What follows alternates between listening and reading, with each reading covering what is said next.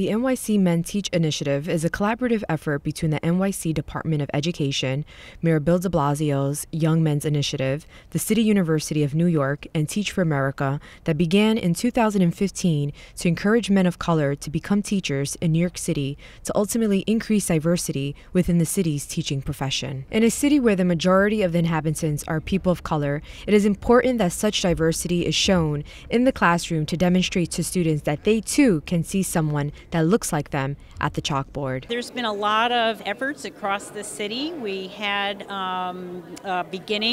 we started a long time ago a program called the Urban Community Teacher Project, and that was modeled under some of the other projects that were going on around the country. I would probably point out the one at Clemson called Call Me Mister.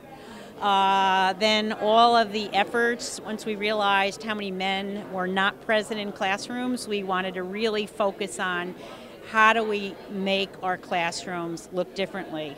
Who's at the head of the class, and how can we not only recruit men of color into our classrooms, but also how to retain them? I just think the image of who a teacher is just not what it should be. I think we need more of the media to kind of highlight the power of a teacher in a student's life. I think some of the shows on TV sometimes don't necessarily portray teachers in the positive light that I think we have to in order to attract the next generation of students to even think about teaching as a sacred tradition.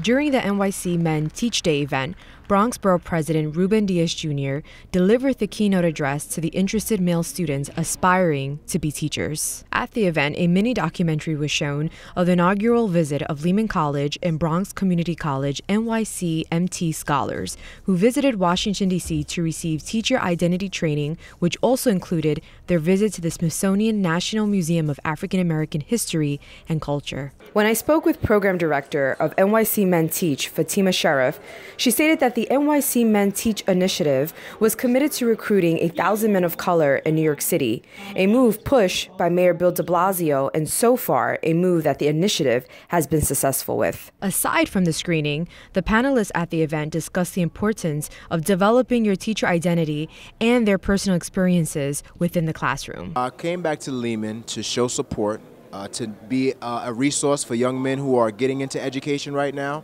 to share with them some of my experience and share with them ways that they can try to expedite the process and help them better prepare. Furthermore, I wanted to reintegrate myself into the community because previously, as I had mentioned, New York City Men Teach allows me to feel part of something much larger. I don't feel like I'm functioning as an individual in the industry of education, and it's a moment for me to relax and be inspired once again. Just listening to other people's comments, concerns, experiences, aspirations. It's fanning my fire. If you're interested in learning more about Teaching Pathways and any other upcoming events under this initiative, then make sure to visit nycmenteach.org. Reporting for BronxNet Television, I'm Alexandria Garcia.